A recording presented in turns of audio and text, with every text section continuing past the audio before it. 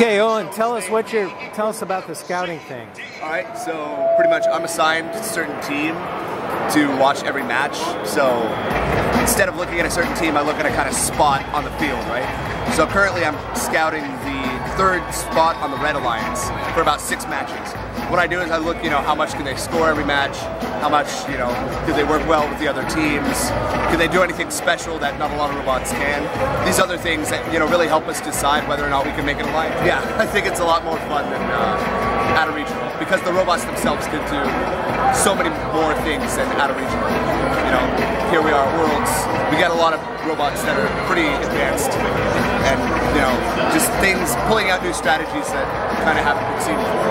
It's really cool. When we were back home, I was working on pneumatics largely, on the electrical portion of the robot. So pretty much anything involving pistons, my job.